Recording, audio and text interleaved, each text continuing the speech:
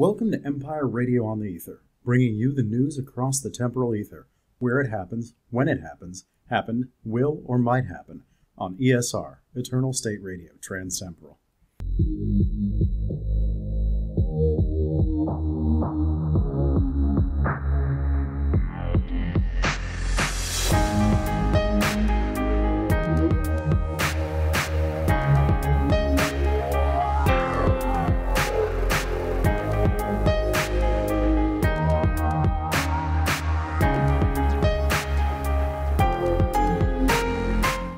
Coming up immediately on our broadcast, we're bringing you the latest in Empire-mandated revisions to the timeline.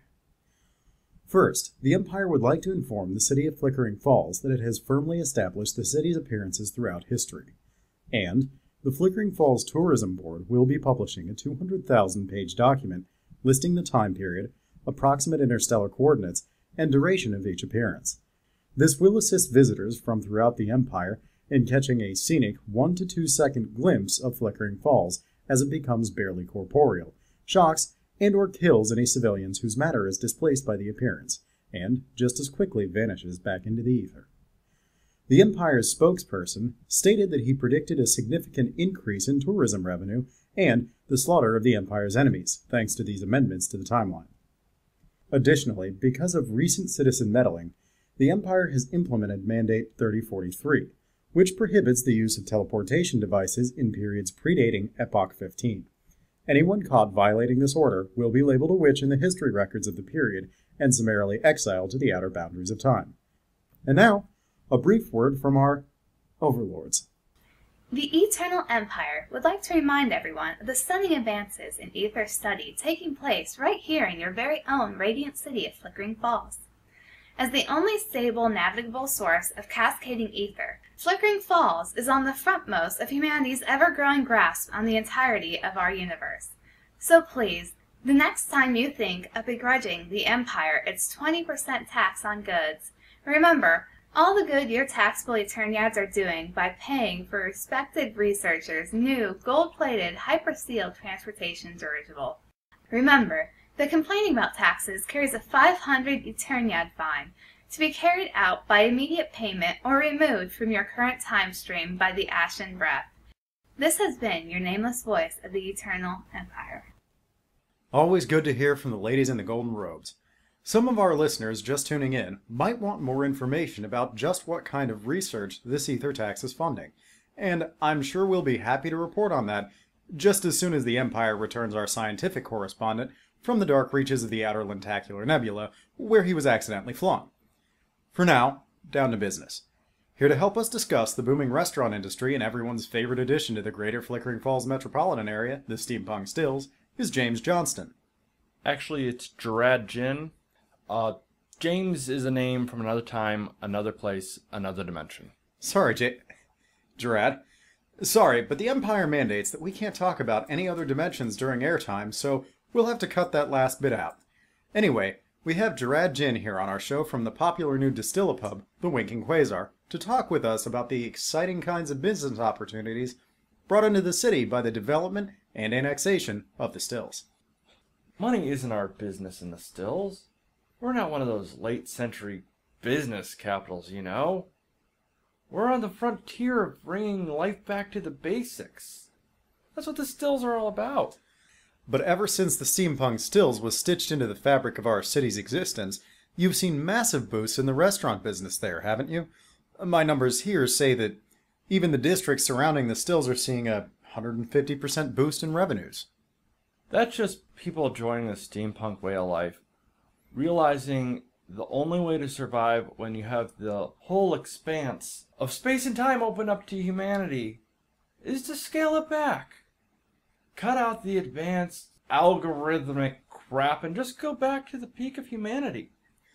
But isn't the time period Steampunk Stills was drawn from part of humanity's third dark age? And sorry, we're getting really off topic here. Maybe this will be a little more on track. You attribute the aesthetics of Steampunk Stills to drumming up business? You just don't get it. It's about how you live your life, not about how many Eterniades you can count. Is that a flask? Are you drinking on Oh god, what is that? It's a new breed of aged drum we came up with for the Quasar. We went back to the dawn of time to get some ingredients and whoa! Is it supposed to jump like that? Sorry, listeners.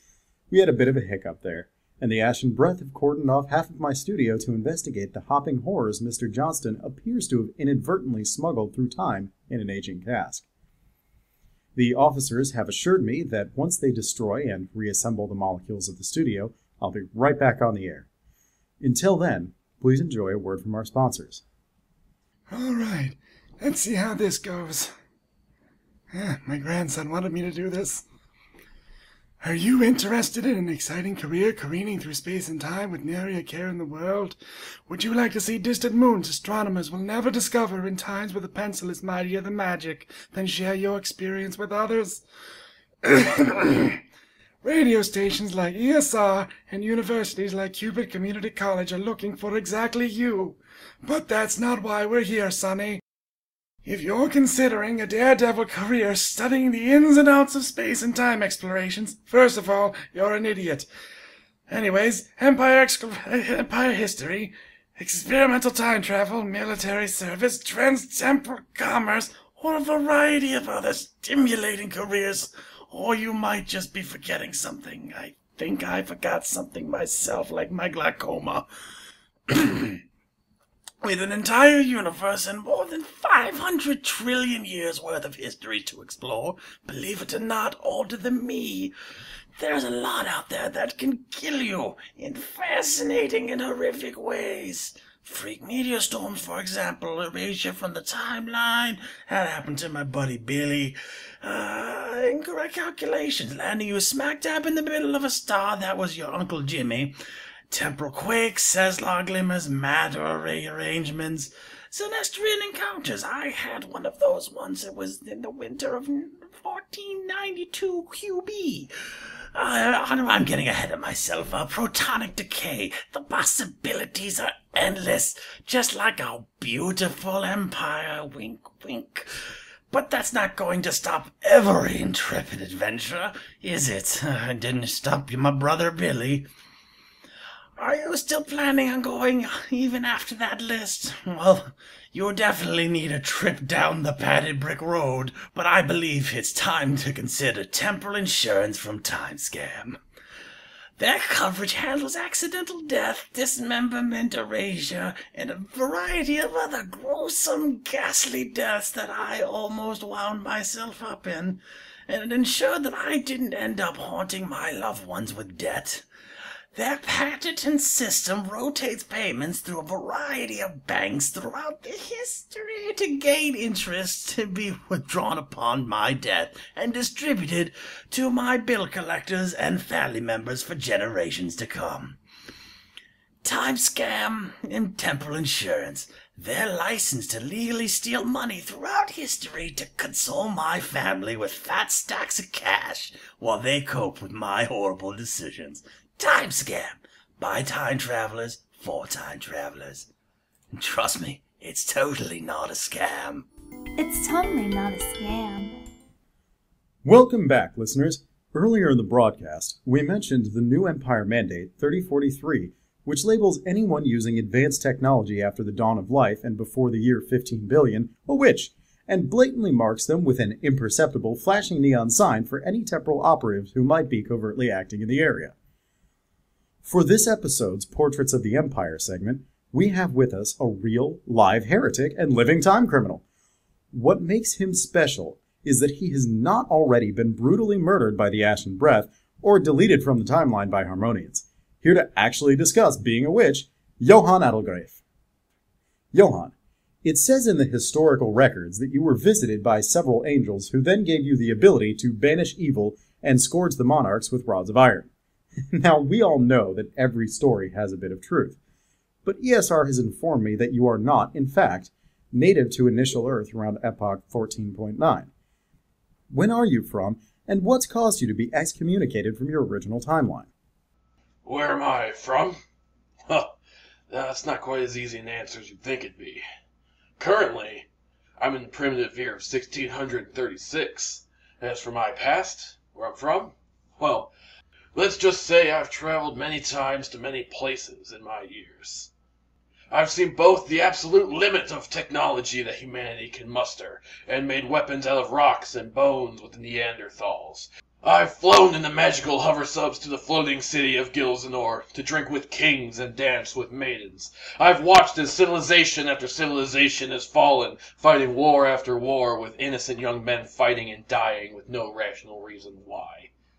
Crying children thrown from cliffs by high priests as sacrifices to please one of many gods, only to bring endless and meaningless suffering to countless people. My past is a profound cocktail of your past, present, and future, of time itself even. You want to know where I'm from? I'm from everywhere. Excuse me if this is out of place, Mr. Adlegrief, but our listeners will certainly be curious. It's extremely rare for someone to commit a temporal crime and evade the Harmonians for even a few minutes. Normally, by now, someone in your position has had every atom in their body tied to a silver thread, which is then pulled in a transfinite number of directions, screaming in agony, as they're hurled toward a black hole. Can you explain to us how you were able to escape this fate and, possibly, if you have time, pun intended, why you were labeled a witch? Yes, well, I can't say these Harmonians haven't tried. I've sensed that they are around. I've been able to sniff out their tracks throughout time trying to find me. And they smell close. What do you mean they smell close? Let's just say I'm not quite as human as I once was. Would you care to elaborate on that? Are you aware of how filthy things are in this time period? Well, You see, I come from a time where microbes have been filtered into the air that constantly clean your skin at all times. A time where a shower or bathing does not mean cleaning yourself with a simple chemical compound such as H2O, but by being sprayed by a highly reactive sanitizing agent made from no less than 42 separate chemicals. I walked out and saw townspeople soaking themselves in large ponds that clean themselves. Do you know what's in those ponds? Urine, and not just theirs.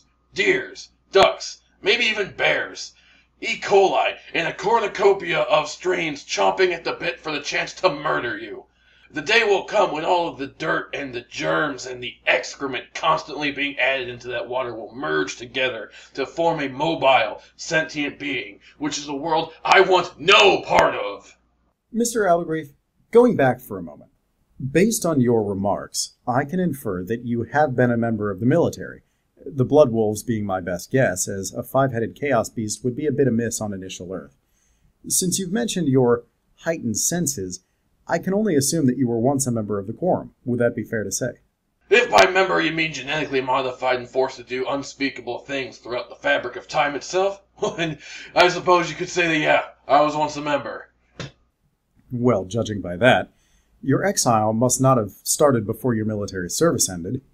Since I've never heard of a scandal with your name attached, I can only assume you've either changed it or your transgression was rather recent. What in fact did you actually do that had you expatriated and branded as some kind of sorcerer? No.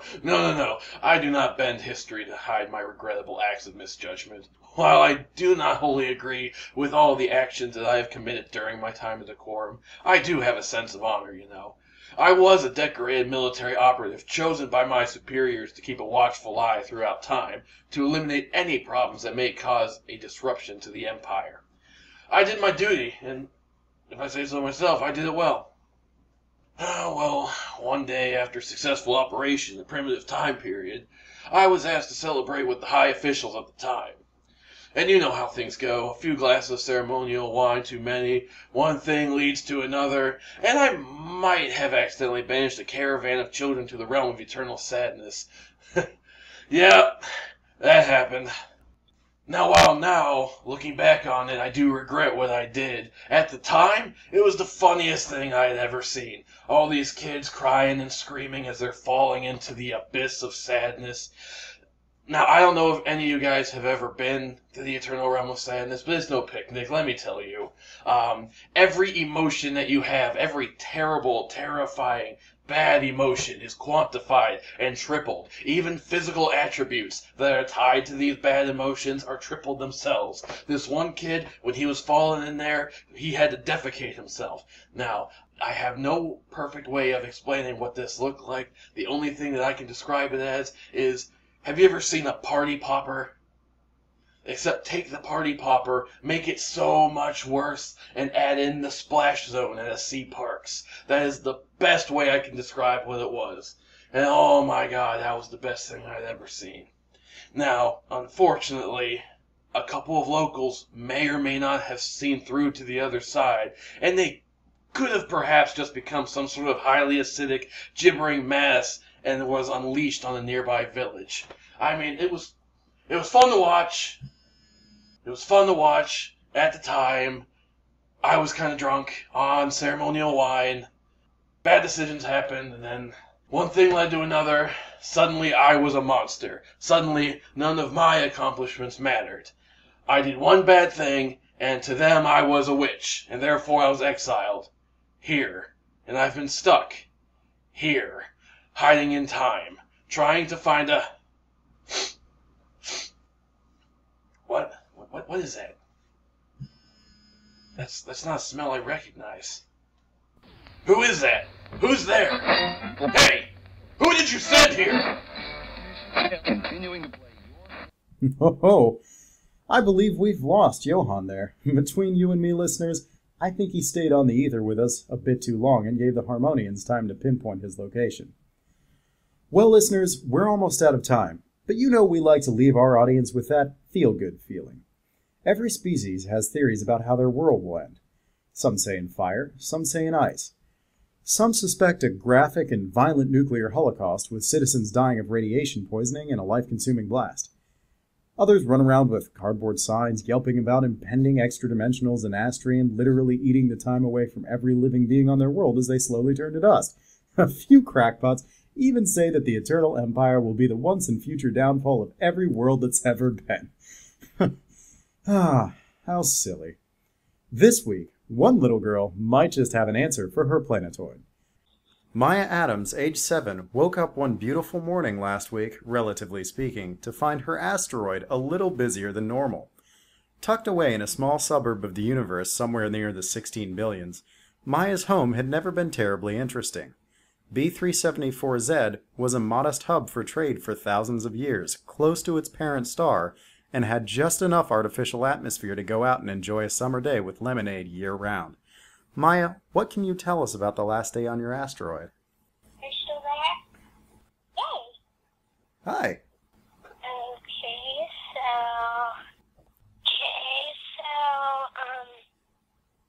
Hold on. Okay. Hold on.